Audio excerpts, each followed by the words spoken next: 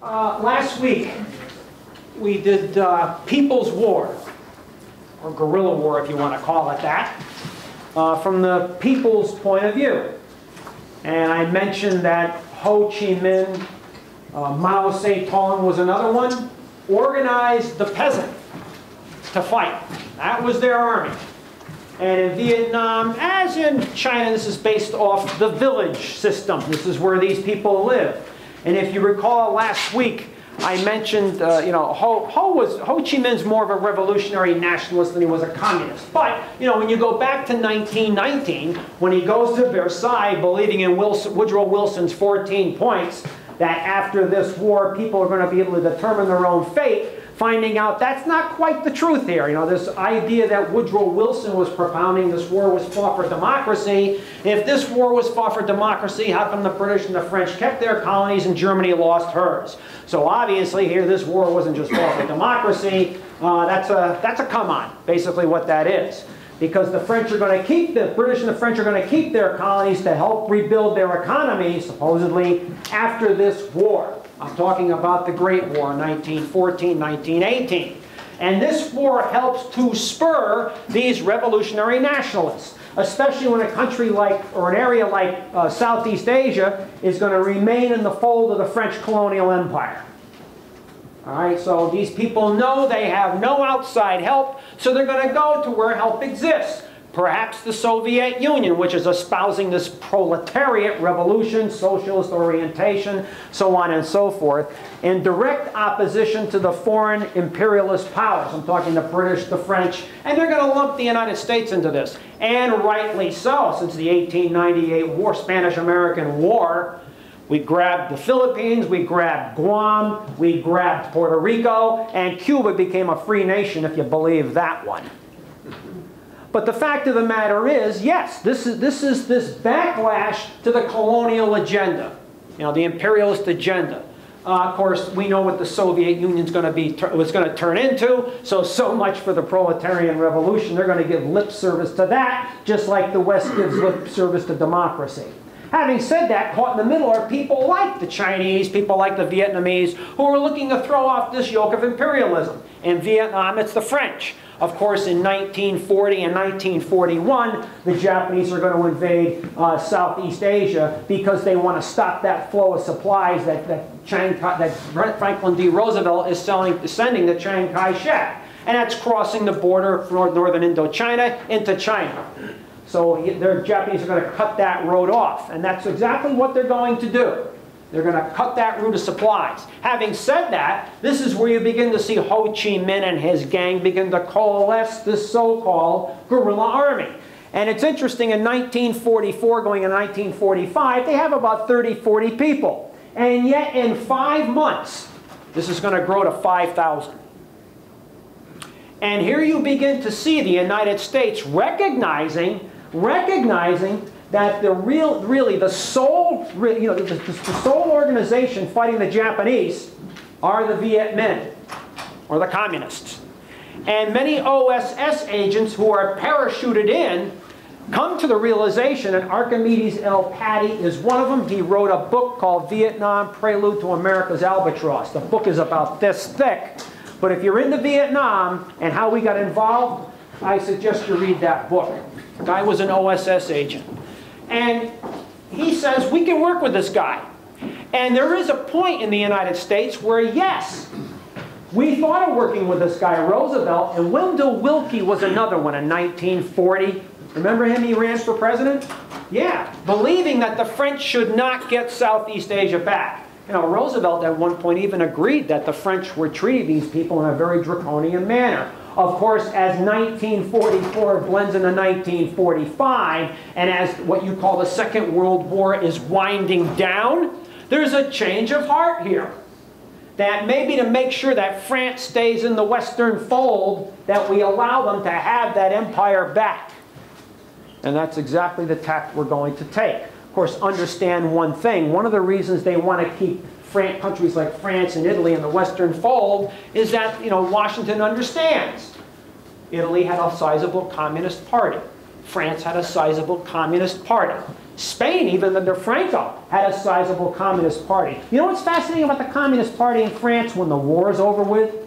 The Communist Party in France votes to try to keep Vietnam in the French colonial system. Boy, they became flaming nationalists. This is even recognized in Vietnam. Boy, our brethren sold us down the river, which shows you what? Every man for himself here? Yeah, that's about it. Well, what happens on August 6th? The United States drops the first atomic bomb on Hiroshima, right? Followed 3 days later by another atomic bomb on Nagasaki.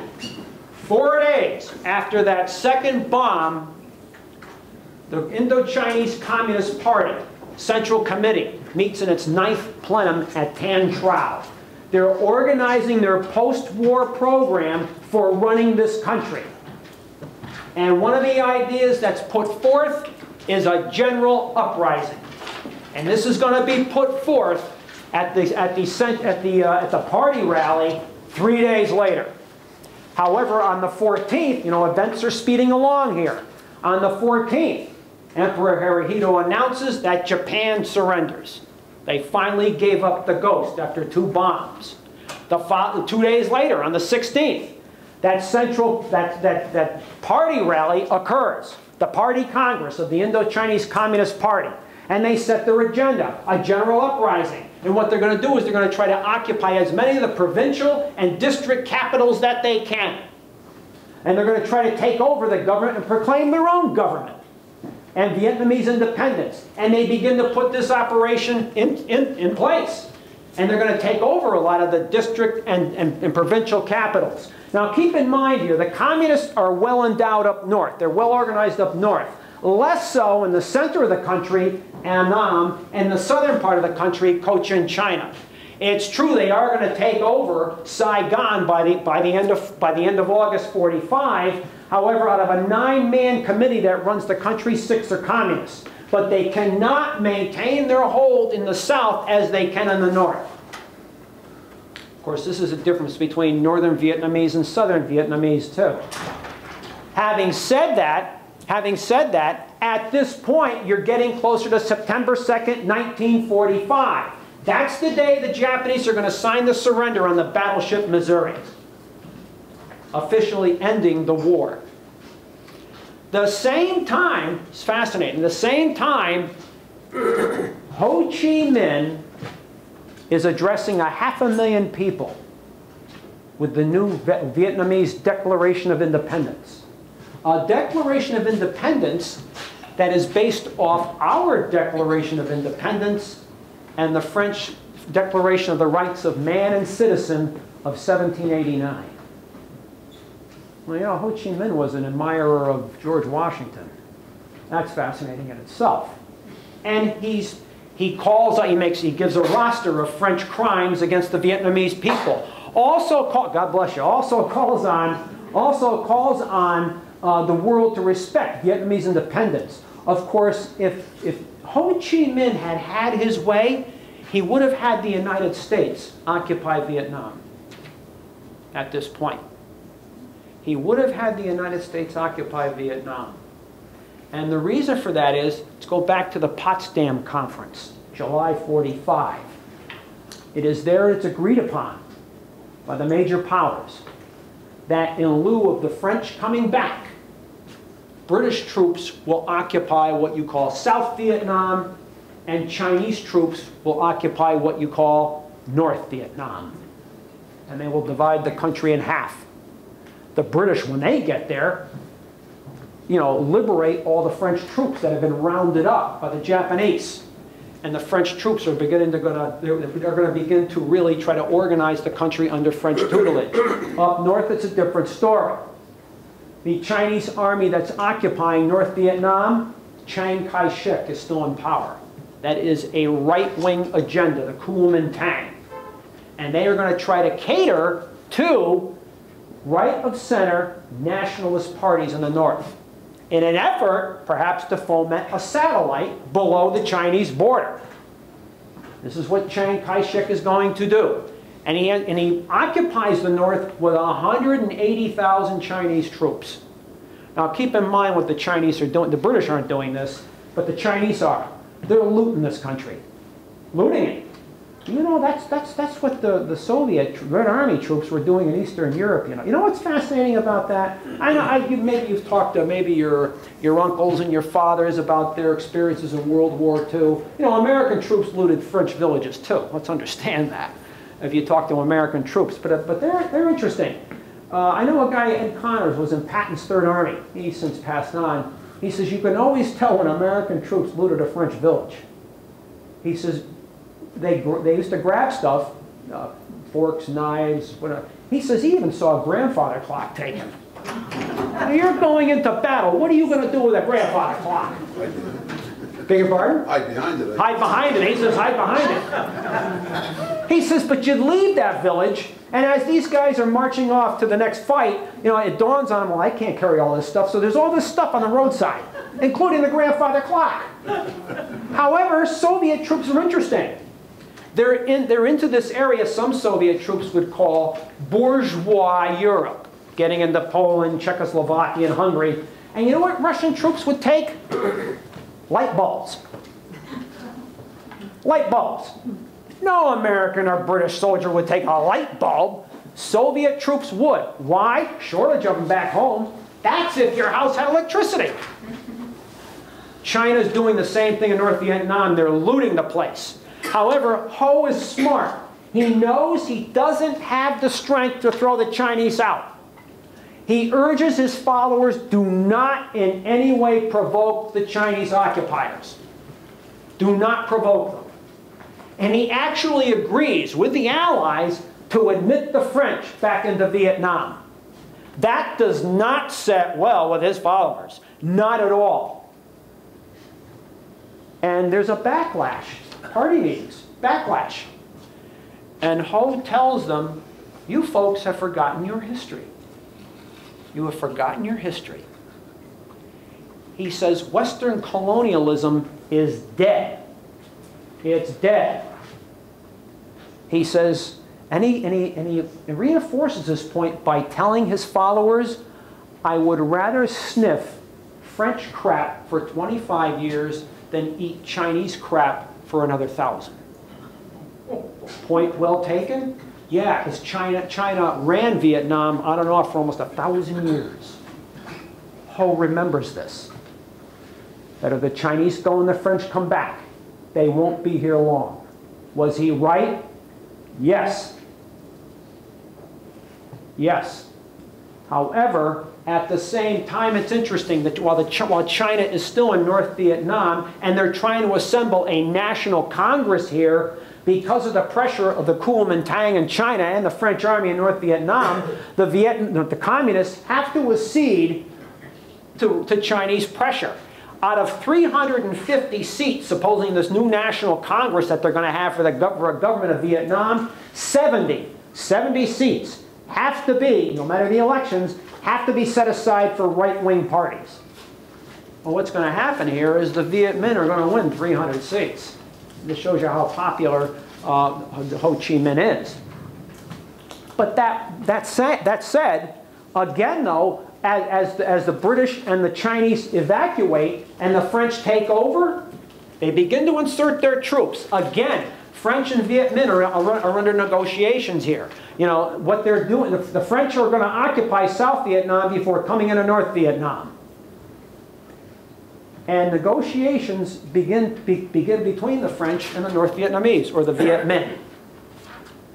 The French are willing to admit that the Democratic Republic of Vietnam is not independent, but they can have their own government.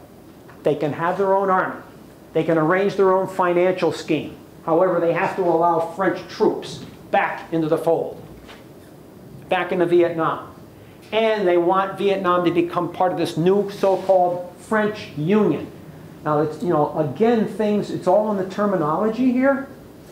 You know, the French colonial empire is no longer called the French colonial empire. It's called the French Union.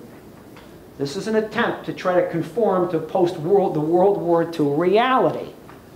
All these revolutionary nationalisms, they do not want to be run by colonial powers anymore. They want to be independent. But to keep them in the fold and to maintain primacy in Vietnam, the French are creating the impression that these people will be independent but involved in a French union. They try to do the same thing with Morocco. They try to do the same thing with Algeria. The Vietnamese are under no illusions about this. At the same time, as French troops begin to pour into this country, end of 45, going into 46, Ho again tells his followers, tells the Viet Minh army, do not provoke the French. It's not what he wants to do at this point. In fact, he goes to France, and he has to sign an agreement with the French, allowing the French back in, and the French virtually not overseeing the country, but still, you know, encroaching in this country. They're really not free. This kind of alludes to what the British did to Iraq. You know, the British mandate in Iraq ran out on October 3, 1932. And Iraq was supposed to be this sovereign nation among the family of nations while involved in the League of Nations. So using that as a starting point, Iraq's only 83.5 years old here, folks. That's all it is. However, it's not sovereign, because in 1930, the British government made an agreement with Nuri as-Sayed, their lackey sitting in Baghdad. The British could station troops in Iraq anytime they wanted to. The British could use Iraq as a thoroughfare, moving troops from one side of Iraq to the other. Guess who controls the oil? The Brits. Guess who controls the intelligence service? The British. And Baghdad had to get an okay from London for any major foreign policy decisions. Does that sound like an independent country or a sovereign nation? No. Well, this is what the French are looking to do in Vietnam. However, at this point, as 1946 goes on, toward the end of the year, the French are putting more troops into Vietnam, and fighting does break out, especially when the French shell Hai Phong and kill upwards of 6,000, 7,000 plus people. The Viet Minh in December 1946 began to attack French positions in Hanoi, and the war is on. However, the French weight of conventional forces is just too much. The Viet Minh have to evacuate the cities that they've taken. This is especially true in the south. They're not going to have as much of a hold here. But the Viet Minh have to get out of Hanoi. And they are going to resort to something they do best, guerrilla warfare. Now the French are going to prosecute their case into 1947, trying to push the communist guerrillas not only out, but destroy them, back toward the Chinese border. Of course, one thing is going to help the Vietnamese by 1949. And that's the civil war in China. Because who's going to win that civil war in China? Mao Zedong, right. Chiang Kai-shek is finished. So the Viet Minh now have an ally just across the border in the north. And that is going to be an important aspect for the Viet Minh victory. Because now Chiang Kai-shek is gone. That right-wing government in China is gone. Mao is now in power. However, even into 1948, the guerrillas are beginning to turn the war against the French. You know, guerrilla wars, I mentioned last week with People's War, guerrilla wars take a long time. Especially when those guerrillas are set for that duration. You know, they're willing to take losses, they believe in what they're fighting for. That's the important thing. Believe in what you're fighting for. Believe in what you're fighting for. And they do. They do. It's not really a communist agenda. It's to unite the country. Again, revolutionary nationalism. So by 1948, going into 1949, Ho's army, commanded by Vo Nguyen Giap, has about 250,000 men. Although Giap makes a few mistakes here. He begins to think with 250,000 men that he has the manpower to engage the French in conventional warfare.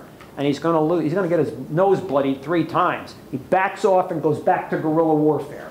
The idea here is to outlast the French.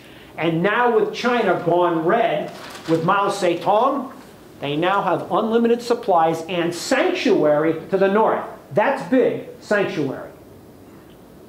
And that's going to help them in the war against us, the Second Indochina War. What you call this now is known in history as the First Indochina War.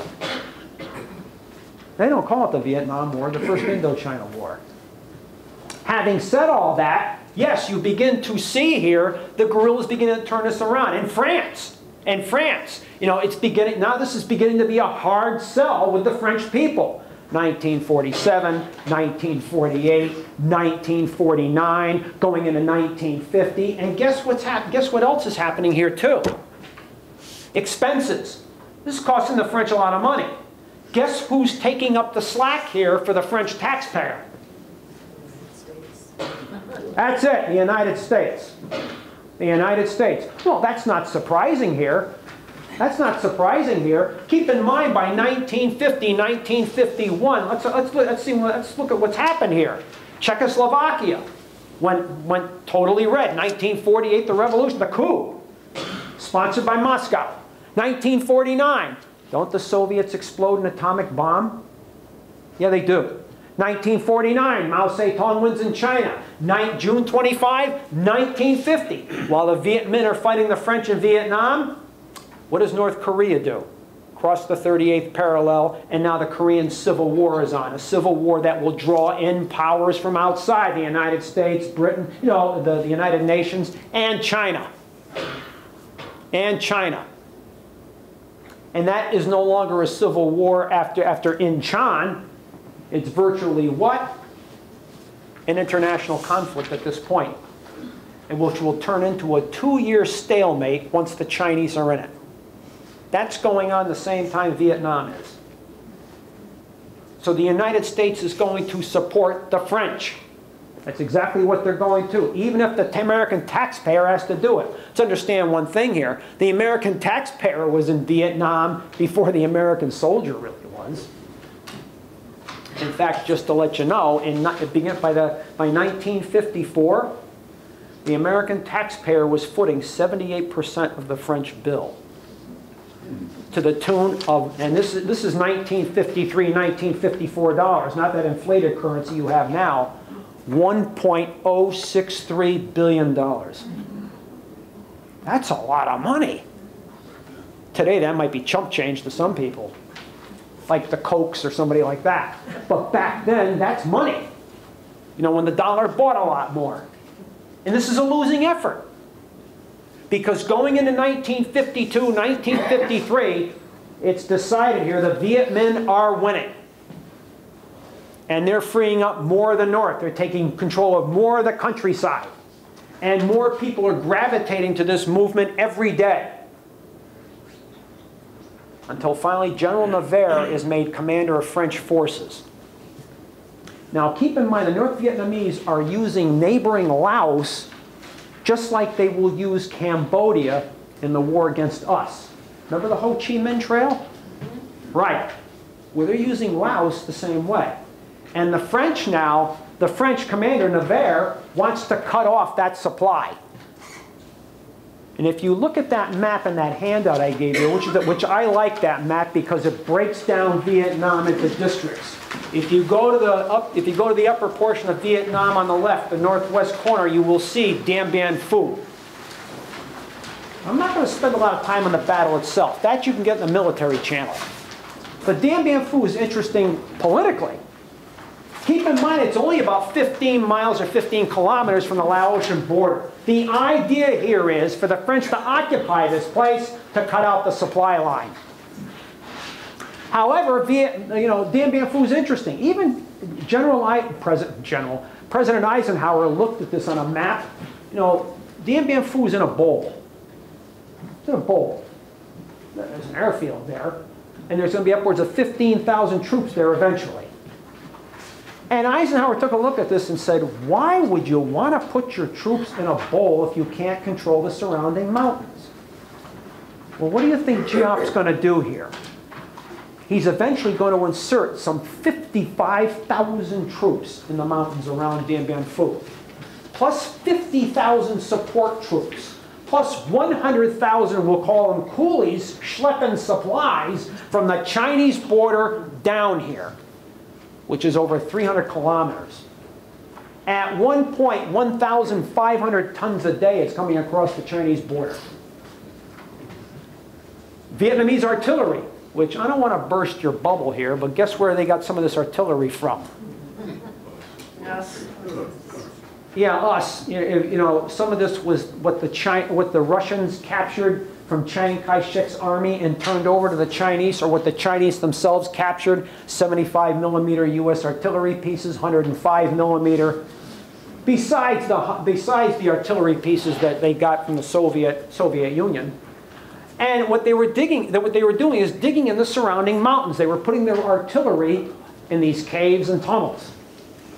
And they would fire some rounds and then draw them back into the tunnel so they couldn't be pinpointed by French aircraft. But keep in mind, the battle starts early March 1954.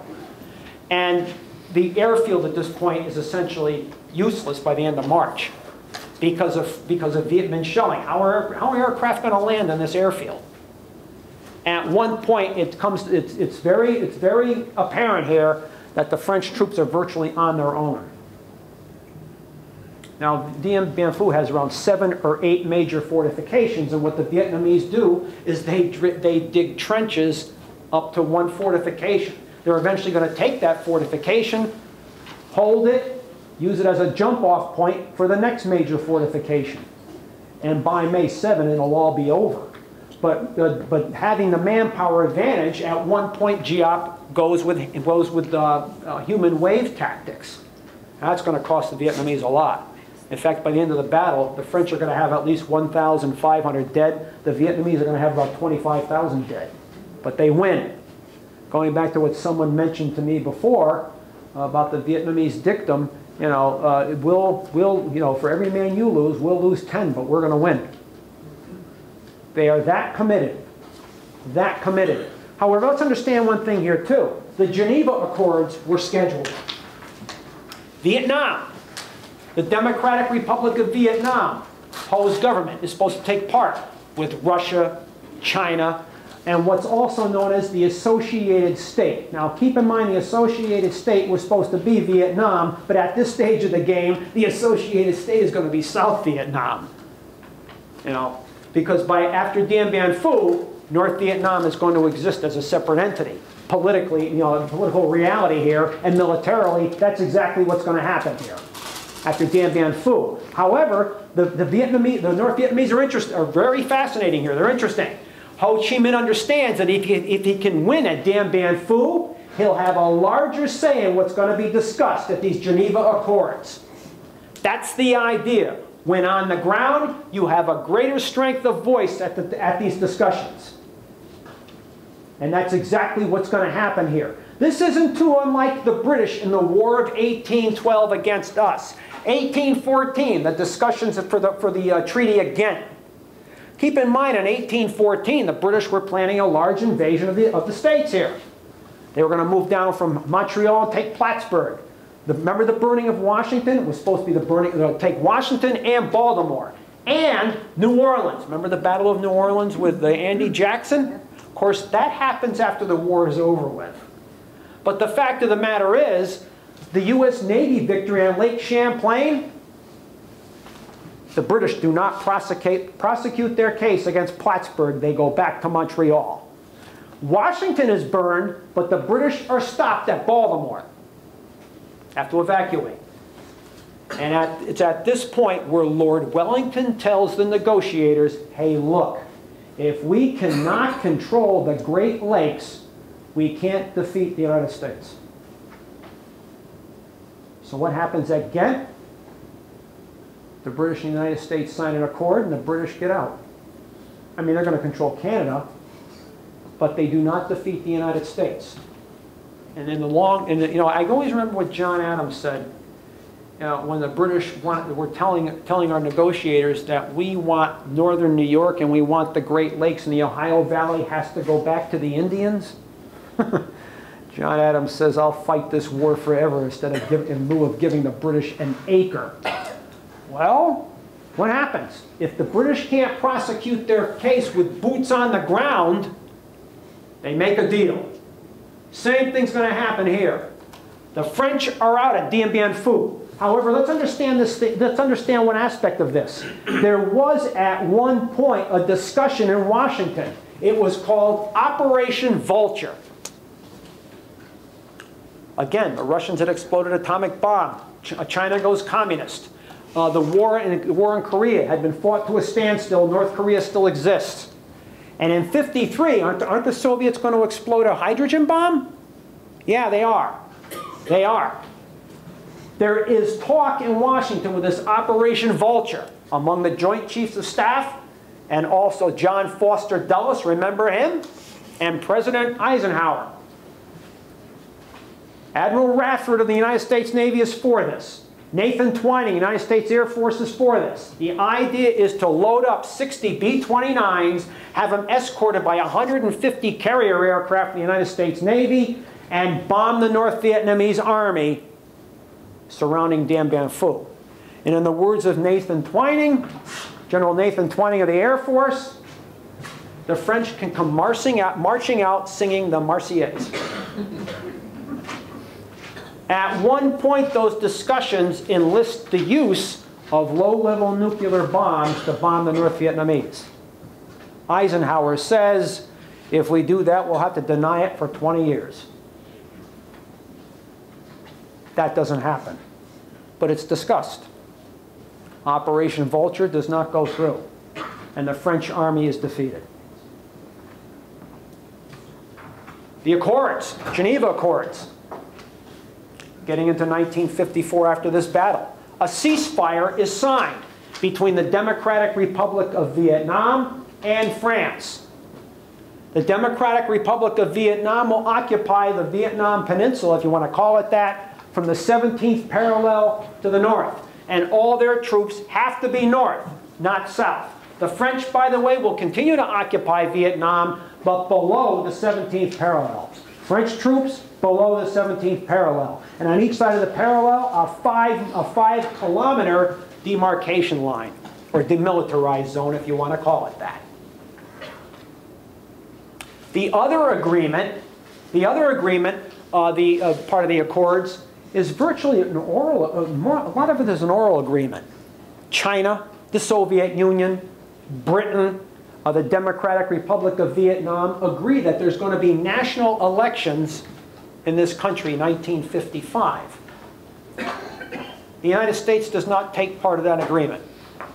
The associated state of Vietnam, which is considered South Vietnam, does not take part in that agreement. However, there are supposed to be national elections here in 1955. You won't have national elections. In fact, it's in the Pentagon Papers where actually President Eisenhower actually says that he thinks if there are national elections to unify this country, Ho Chi Minh will win 80% of the vote. Well, I don't know if he'd get 80%. He is extremely popular. But I don't think, President Bao Dai, who at one point is interesting, he was the emperor of Vietnam, used by the Japanese, was deposed by the Viet Minh, and now he's president of the country. And who is his prime minister? Go Dinh Diem. Diem really does not want national elections. He's under no illusion that he would win. He's not, he's not going to win, and he knows that. However, there's another aspect of this that's intriguing. Edward Lansdale. How many have ever heard of him? He's an interesting character, CIA type. Was in the Philippines for a while. After the war, Philippines are interesting. We seem to have an agenda here of picking right-wing extremists. When the war was over, she's laughing over there. When the war was over with, General Douglas MacArthur helped to install Manuel Roxas on the seat in the Philippines. Now, Roxas was to the right of center. He was also a Japanese collaborator during the war. I often wondered why, people loved, in this country, they loved MacArthur as a general. Apparently they didn't want to see him occupy the Oval Office. I always remember in 1953, when Eisenhower wins the nomination for the Republican, to represent the Republicans for the presidential run, for the White House. And for one point, Eisenhower was a subordinate to MacArthur.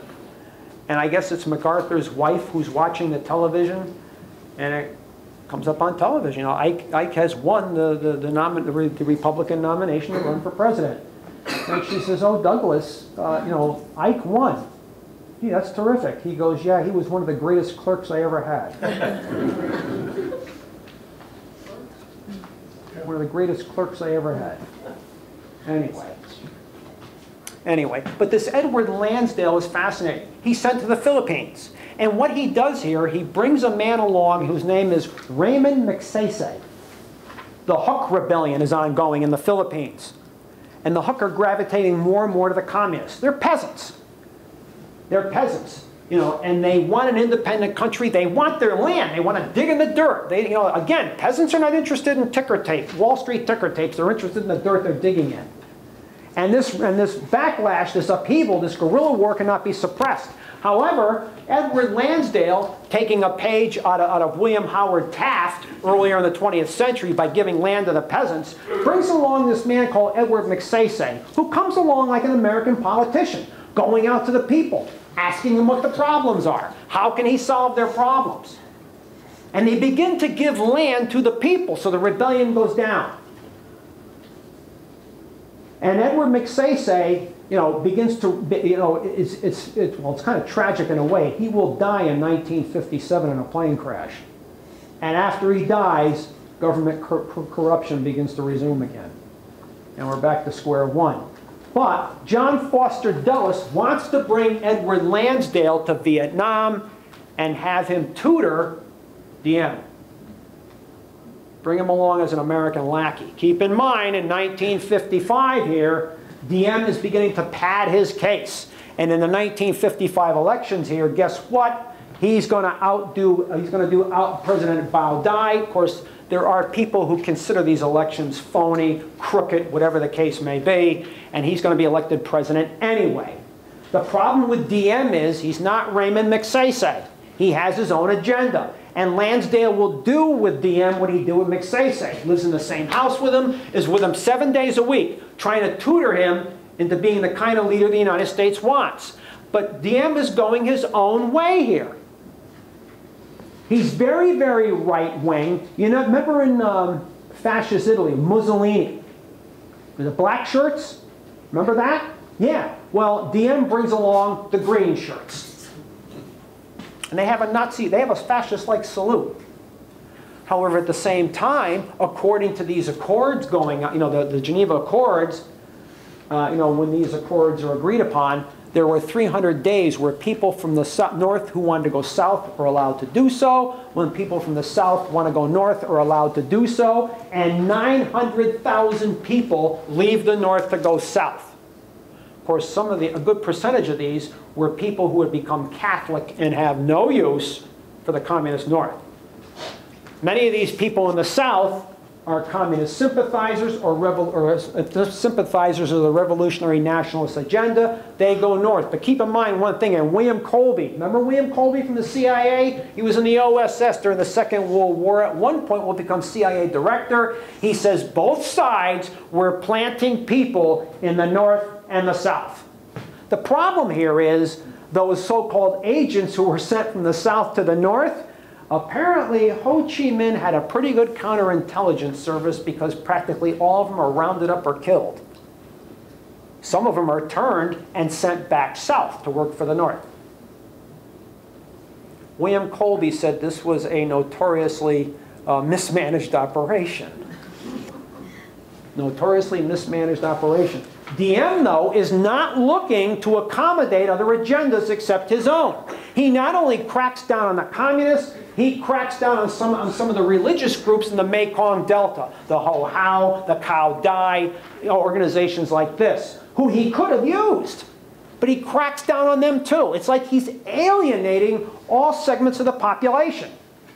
Having said that, you know, he's supposed to have dialogue with the North. He decides he does not really want to have constructive dialogue with the North, and this is becoming apparent in Hanoi. In fact, he cracks down on the communists in 1956. He says they're fomenting rebellion, arrests what he says are 25,000 communist sympathizers, and actually shoots or executes 1,000 of them. But he's spreading this across the board. He's restricting his restricting his followers to just really the Catholic interests, and they're well endowed financially. So guess where a lot of the money went? To those interests. So he's kind of closeting himself off from the majority of the population. Having done that, he's now going to try to take control of the village system. Remember what I said before about the communists in the village system. Cater to the peasant. I said this last week. You know, each hamlet or each village has, you know, a small village has a constabulary to protect the village. 25, 30, 40, 50 men, depending on the size of the village. This is what Ho organized by putting his cadres or commissars, you want to call them that, into these villages. This is the same thing Lenin did to the Tsar's army after 1917, 1918, and turned it into the Red Army. You know, a commander would oversee a division, but a commissar oversees the political education of the troops. Ho was doing the same sort of thing with the villages by inserting his political representatives in these villages. So during the war in the North, the First Indochina War, he could call on these people, these village constabularies, to join the guerrilla group.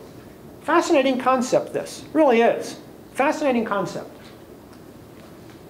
Well, what Diem wants to do is section off South Vietnamese villagers from this so-called communist influence. Because Ho has sent down at least 5,000 cadres to try to take advantage of these villages. Having done that, and having cracked down on other groups like religious groups, other political groups, you are beginning to see now in 1957, and this is important, you're beginning to see now in 1957, people in these villages taking it upon themselves without political direction in forming armed groups and rising up against Diem. That can't be. You know, Ho needs to take advantage of these groups, this uprising, if he's going to make any inroads to unite the South with the North. This is the same situation faced by Lenin in 1917. You know, Lenin's acknowledged as this master revolutionary. Yet the uprising in February 1917 in St. Petersburg caught him by surprise.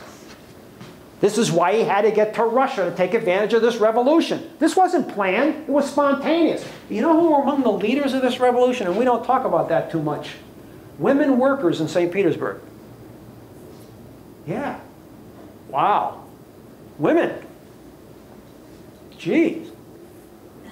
That's interesting. That's fascinating. But Lenin hurries to Russia. Remember the Finland station? Another aspect of this I find fascinating too. It's the German general staff that agrees to shuttle Lenin into Russia. And he foments the Bolshevik Revolution. And yet, of course, Lenin's obviously not going to see it. And which is the country that's going to steamroller Germany by 1940, Eastern Germany by 1945? The Soviet Union. It's like the Germans cut their own throats. Interesting how how history develops here. But Ho finds himself in the same situation. The historical parallels are striking. He needs to take control of these spontaneous uprisings. He sends more cadres into South Vietnam. And Diem is going to crack down on them. Again, corralling another 65,000 supposed communist sympathizers, executes another 2,000. And this is where the North really turns the heat on. Because as Diem is inserting his own people into these villages, the squads go down from the North. In 1957 and 1958, Ho's gangs assassinate 500 South Vietnamese government functionaries in the villages. 1958, 1959, another 2,500 are assassinated. And in 1959, 1960, another 4,000 are assassinated. In 3 years, the North has assassinated 7,000 low-level government functionaries in the villages of South Vietnam. At the same time, inserting their own people. Who controls a lot of the countryside in South Vietnam? Diem? No, the North. The North. Almost like a revolution from the bottom up, so to speak. Yeah. Before the first American soldiers really, en masse really hit this country, you might as well say by 1961, folks, that decision's already been, that die has been cast. That decision's been made. Guess who's going to win this? It's going to take a while, but guess who's going to win this? The North. The North. Fascinating progression of events here. Absolutely fascinating. And this is what you saw develop. This is what you saw develop from August 1945 to 1961. Of course, keep in mind, I'm going to go into this more in depth next week when I talk about air mobility, because that talk next week is interesting, because if you don't understand air mobility, you really do not understand the American role here in South Vietnam during the Vietnam War. At this time, during the 1950s, let's understand where America's coming from. You know, we've already fought this war in Korea. The French have been thrown out of Vietnam. Eisenhower, as president, is under the impression here that we as a country cannot afford another war like Korea. And the reason being is, you know, he kind of gravitates toward George Kennan's doctrine of containment. Keep it, you know, Kennan's a fascinating character. Now he comes along, he's a Sovietologist. I call him a Sovietologist because that's what he is. Writer, historian, diplomat. I mean, the guy does it all here. Comes up with this doctrine of containment after the Second World War. He tries to tell us that, you know, this thing that's been floating around in America in 1945. Well, Stalin's the new Hitler. The Soviet Union is the new threat to world peace. No, they're not. No, they're not. Stalin's interested in security. This is what Kennan understands. He says if we're going to confront the Soviet Union, the last thing we really need is to have an over-bloated military. You know what he says? We can defeat the Soviets by containing them. Our economy is far superior to the Soviet economy. Our political alternative is a lot more palatable to people than the Soviet type. Efficient use of, intelligent use of propaganda, and limited use of military might in small situations can keep the Soviets contained. This is how he sees the Cold War developing. And he says we can outlast the Soviets with that menu over the length of the Cold War. What happened in 1990? The Soviet Union just collapsed? Was Kennan basically right? Yeah. This was a guy who in 1950, after MacArthur landed the troops at Incheon, and the big discussion, do we invade North Korea or do we not invade North Korea? He was against it. He said, you push the North Koreans out of South Korea, stop right there. Containment. Containment. Because he understands this, that if we go into North Korea, who's going to react? China. Because China sees North Korea as a buffer to a Western-oriented South Korea. Kennan understood this. And what happens? As we get closer to the Yalu, what are the Chinese saying? Don't come near the Yalu. Don't come near the Yalu. Don't come near the Yalu. We go near the Yalu. What happens? 300,000 Chinese volunteers. Kennan warned Kennedy not to get involved in Vietnam. He says it's not important to the American agenda. You know what else he's going to say in 2003? At 99 years old, he tells George Bush, don't get involved in Iraq. He dies at 101, 2005. But he tells George, gee, was George Kennan right on 3 counts? So it would appear. So it would appear. Having said that, in '54, Eisenhower's gravitating toward this. He does not want to have a large standing army. Sounds like the Founding Fathers. A large standing army is a threat to our grand republic, which is why we went with the militia system. This is a little different, though. He does not want to have a large conventional army because he thinks it's going to be a drain on our economy. So what happens? Well, in 1954, after the Korean War, we have 20 infantry divisions. Guess what? We're going to be down to 14 by 1957. The Navy will be shaved some ships. They'll lose about 100,000 men. It's the Air Force that gets the nod here. They go from 115 wings to 137. Why? Because the strategic bomber, the B-47, the B-52 can carry the atomic bomb, and that's our deterrent. This is called the New Look defense. And with the bomber and the atomic bomb, massive retaliation is what it's called, and that's what we're going to build on in the post-Korean War era. At the same time, we are supporting the South Vietnamese. Keep in mind, from after January 1955, we began to insert so-called military advisors in the South Vietnam. That wasn't started in 1961. That was started probably February 1955. At the same time, though, Eisenhower does not want to have an overbloated military. Kind of goes with what Kennan says. Our economy is the trump card. Our economy is the trump card. It's the trump card of American power. Our economy. Not the military, our economy. What happened to that one? Interesting. But this is what you're seeing here. But that's going to change. I'm going to get into this next week. That's going to change with the Kennedy administration. John F. Kennedy is enamored with low-intensity, counterinsurgency type of warfare. Which means when Kennedy gets in place, he's going to maintain the nuclear deterrent, but grow the conventional forces.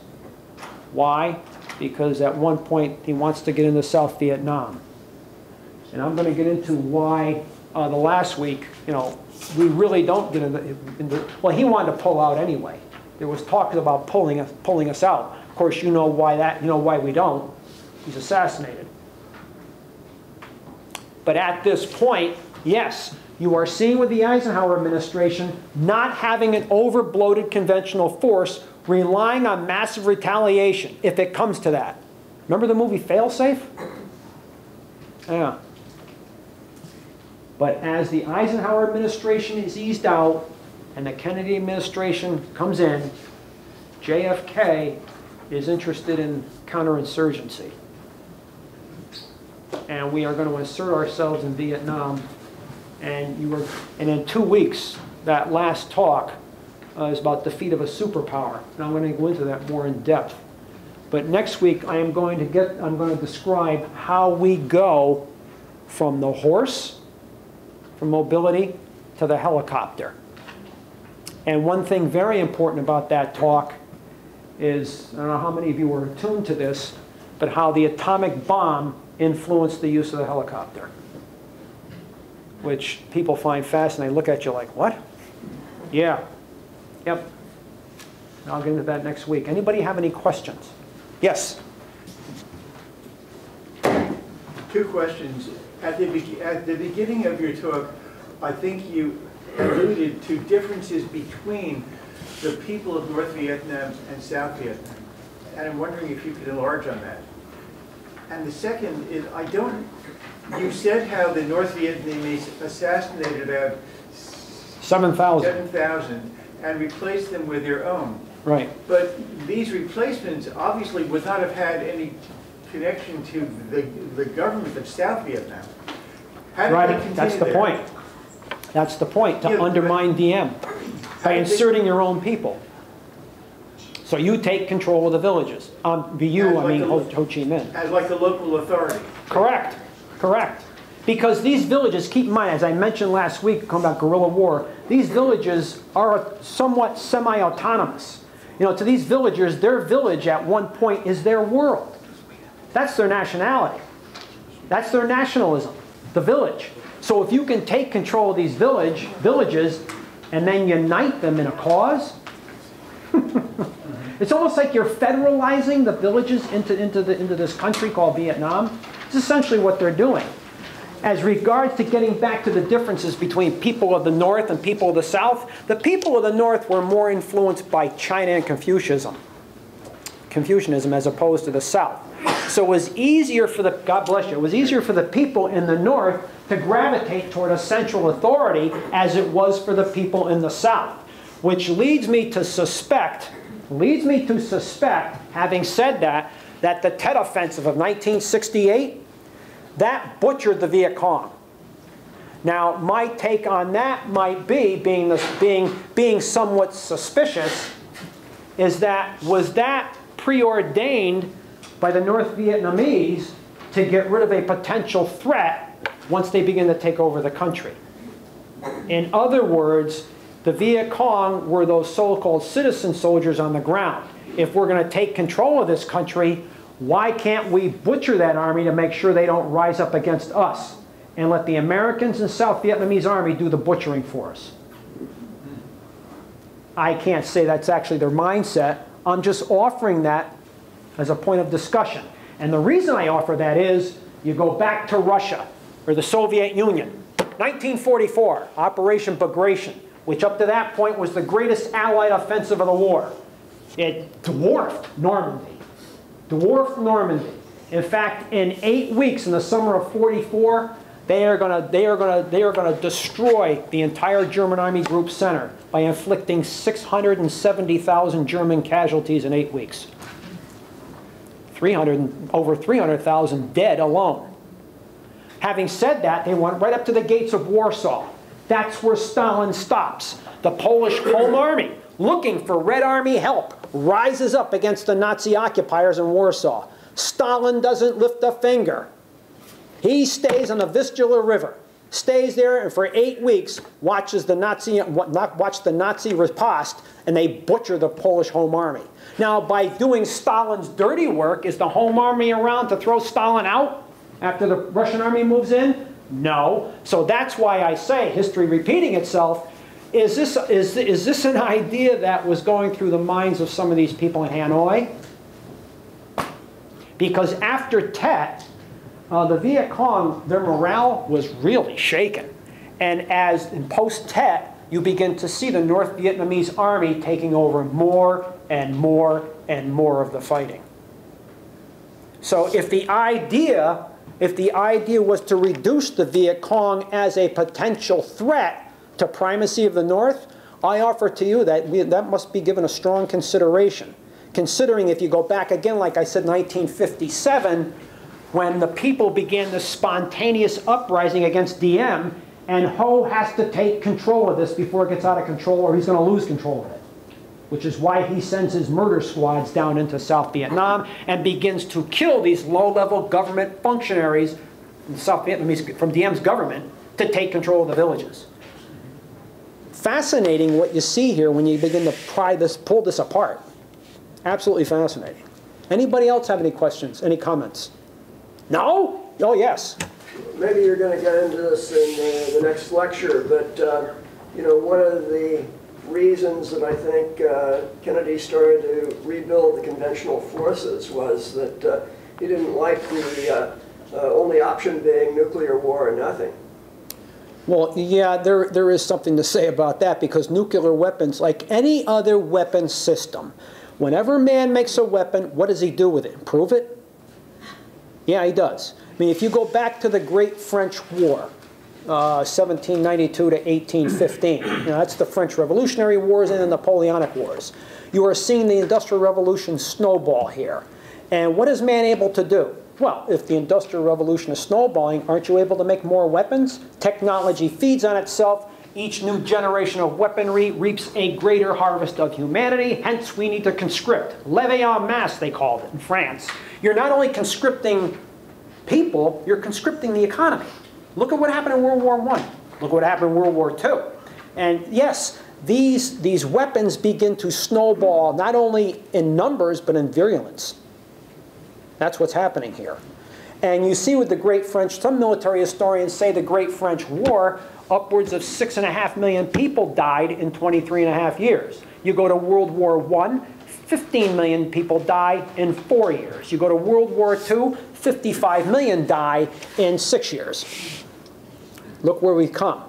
And then, yes, nuclear weapons, what can you do with that? You know, the advantage here, and I'll get into this more next week, the advantage of the nuclear bomb on strategic bombers, look at your World War II. When the US and the British were launching these 500 bomber raids over German cities, 700, 1,000, dropping conventional bombs. Well, do you need 1,000 bombers with atomic weapons to bomb a city now? No. Would a half a dozen do? Maybe. Hiroshima shows you that. Interesting, isn't it? So now you can make 300-400 bombers and just disperse them to a variety of cities. Now, you don't need the 1,000 bomber rate anymore. But what you're seeing with that aspect of air power is what you saw in the First World War. A few planes, guys looking over the cockpit and dropping them out. Now World War II comes along and now you've got sophisticated bomb sites. Now what do you have? Again, the technology feeds on itself. And our capacity to kill grows immeasurably. So, anybody else have any questions? No? Yes? What was the argument, the feeling between Truman and Eisenhower? I never, they disliked one another. Why? Give him hell, Harry? Harry Truman had a tendency to speak his mind. Now, maybe that's one of the reasons. You know, Eisenhower was basically the diplomatic type. Having said that, he was probably the right choice to oversee the Allied armies in Europe. If you're acquainted with the baggage he had to put up with, Patton, Montgomery, Britain versus America, so on and so forth, Charles de Gaulle, he had a lot of baggage. And then he was in between Churchill and Roosevelt, too. As opposed to Harry Truman, who, when Vyacheslav Molotov came here, when Truman first got in office, to renegotiate, well, or to talk about the Lend-Lease aid that going to the Soviet Union, and Truman read him up and down. And he says, if you stuck to your agreements, and he used stable language on Molotov, and Molotov wasn't used to being talked to like that. And so probably maybe because of Truman's off-the-cuff approach in certain respects, maybe that's what turned Eisenhower off. I can't say for sure. But, but Eisenhower learned a lesson from Truman. He understood that, Truman did not he did not go to Congress and ask for a declaration of war to get us involved in Korea. That was through the UN. And look what happened. It wasn't a victory, it wound up as a stalemate. So in 1954, when pressure was building on President Eisenhower to possibly send American troops, or at least those bombers, against the North Vietnamese at Dien Bien Phu, and afterwards, Eisenhower said, I want congressional approval for this. He's not going down by himself. He wants congressional approval. In other words, here you have a president perhaps resorting to the Constitution again, going before Congress and asking for a declaration of war. But you have to justify that. Look at Franklin D. Roosevelt. Well, Franklin, that was a cakewalk for FDR, December 8th. You don't think Congress is not going to give him the declaration of war he asked for? Yet if you go back to April 2nd, 1917, when Woodrow Wilson went before Congress and urged Congress to give him that, the declaration of war that he wanted, Congress had to deliberate for 4 days. They don't give it to him until the 6th. And not everybody was willing to give it to him. But more than enough were needed and it passed. And America gets involved in the First World War. But yeah, Eisenhower at least learned that lesson from Truman. He was not going to get involved unless he had support from Congress. Because keep in mind, Truman, to stop the communists in North Korea from taking the South, went along with the UN. Well, that's probably one of the greatest examples of the UN operating together, is Korea. because they used that term collective security. Remember that one? That was used in the 30s against, to justify the League of Nations approach to the Nazis. But that was only possible because the Soviet Union walked out. Correct, correct. But it's still kind of, it's interesting to look back on that. The United States, Britain, France, Australia, New Zealand, the Philippines, Thailand, all getting involved here to throw the North Koreans out of South Korea. But then again, you look at George Kennan saying, okay, this is where we cut it off, and his voice is drowned out by MacArthur, and later Truman jumps onto this. Oh, we have to free North Korea, and so it's united but with Syngman Rhee. And the Chinese get involved, and that was another thing about getting involved in North Vietnam. Sending American troops into North Vietnam to help the French. General Ridgway was against it. And General Ridgway said, if we're going to help the French to unite Vietnam, it's going to take at least 7 U.S. divisions. If the Chinese get involved, at least 12 U.S. divisions. And the United States doesn't get involved. I mean, did the American people support the Korean War en masse? Not really. So what do you think they're going to do? What excuse are you going to use for Vietnam? This is the problem America approaches after the Second World War. The Japanese bombed Pearl Harbor. Okay, it's like my father said, gee, we knew what the hell we were fighting for. The recruiting offices on December 8th, many of them, their lines were out the door, down the street, and around the corner. That really doesn't happen too often anymore. Even after 9/11. Did that happen? Not to the extent of December 8th. So Americans can be very touchy as involved getting in a war. Can be very touchy about that. What's in it for us? Which is the proper question to ask. What is in it for us? You knew what was in it. You knew what you were in for on December 8th. Interesting. Fascinating. Anybody else have any questions? Or any comments? We're done.